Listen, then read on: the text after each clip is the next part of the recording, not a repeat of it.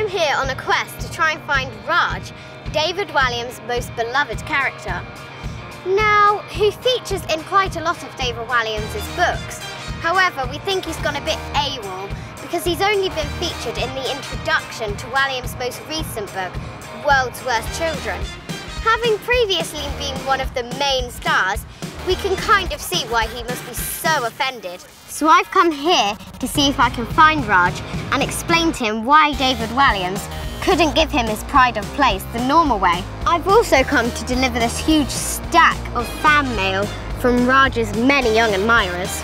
Who knows, I might even get a personal thank you from David Walliams.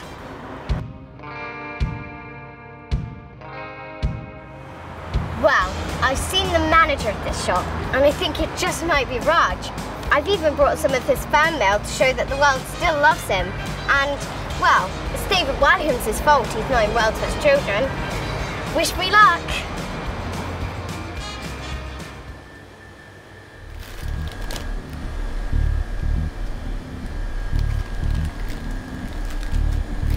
Hello. What are you doing here? Oh, I'm just seeing if anything's past the sell-by date. What do you mean, sir? Just like if they're out of date. Did you see anything wrong here? No. No. So what? I was just checking if they're past the Don't sell-by rubbish date. talking with me. Get out from here. Get out. Get out. Get out now. Well, that went well.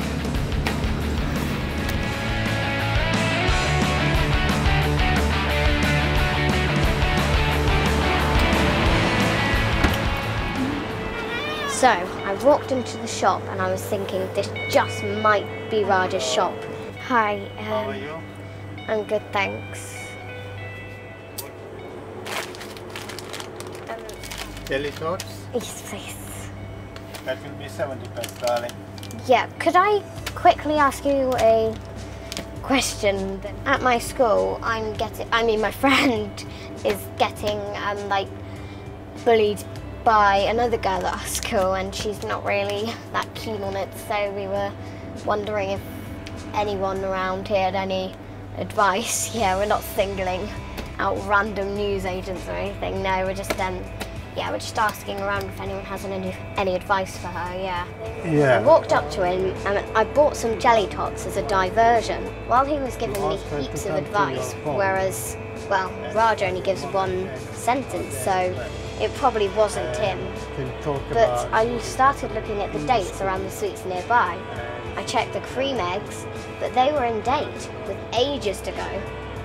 I also checked the Murray mints, but they were still just in date. So it probably wasn't Raj's, because as we all know, he never has anything that is slightly edible in date. Well, that will be all, thank you. Yeah, anything else? Ready? No, that's it. 70 pence, please, darling. That's the money. Thank you very much indeed. Thank you.